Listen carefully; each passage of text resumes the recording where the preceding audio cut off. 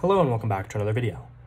In this problem, we're asked to show that the absolute value function f of x is equal to the absolute value of x is continuous everywhere. And so to prove that a function is continuous, we have to show that the limit as x approaches the limit as x approaches a, right? 0 is going to come in handy later, which is why I was thinking about it, but just a general point a. The limit as x approaches a of a function f is equal to the value of the function at that point.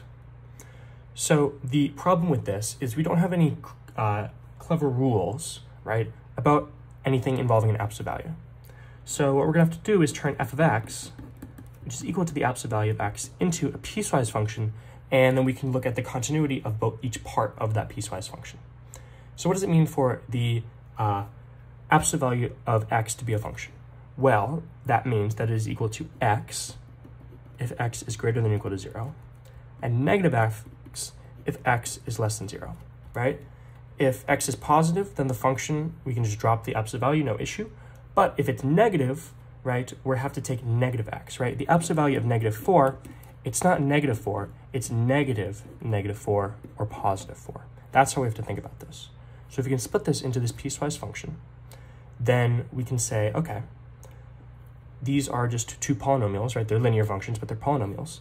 Therefore, if x is less than 0, it's continuous. If x is greater than 0, it's continuous.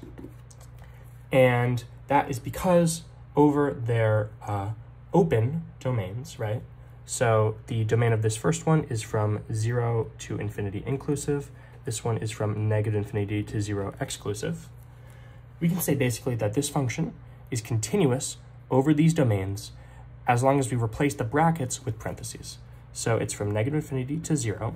Nothing changes there, but we have to turn this into an open bracket, 0 to infinity, which excludes 0. So all we have to do to show that it's continuous everywhere is to show that it's continuous at 0.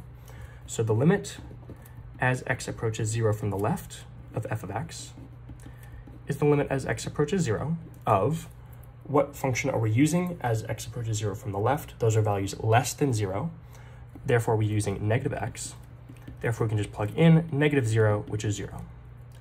From the right, f of x is equal to the limit as x approaches 0 from values that are greater than 0. Therefore, we're using x. So therefore, we just plug it in directly. Again, we just get 0. Therefore, the limit as x approaches 0 from the left is equal to the limit as x approaches 0 from the right is equal to f of 0 is equal to 0. Therefore, yes, it's continuous at 0, and it's continuous at these two intervals. Therefore, the function is continuous over all real numbers, or as this problem puts it, everywhere. So next, we have to prove the general statement, right? We're saying if f is a continuous function on an interval, then so is the absolute value of f. So if f is continuous, then the limit as x approaches a of f of x equals f of a. The absolute value of f, in a similar way to up here with capital F of x, the absolute value of f is equal to f if f is greater than or equal to 0, and negative f if f is less than 0. Therefore, on the only point at which we do not know that f is continuous outright is when f is equal to 0. We need to check these values. Well, the limit as f approaches 0 of f, right? This is a little bit of a weird way to put it. Usually it'd be the limit as x approaches 0 of f of x, but the actual function is approaching 0 here. As f approaches 0, f approaches, well, from the right, it approaches f. So this is the limit as f approaches 0 of f. And from the left, it approaches negative f. Again, this is 0 and negative 0 in a very similar way. This is just a special case. Negative 0 is, of course, 0. And both of these are equal to f at the value of x where f equals 0. right? And again, it's getting kind of messy with the ways in which we have to represent this because I don't really want to write it out. I'm explaining it to you to show what I'm actually meaning here. Therefore, at all values of x where f is not equal to 0, we know that it's already continuous, again, because these are, if f is continuous, then -1 times f is also continuous.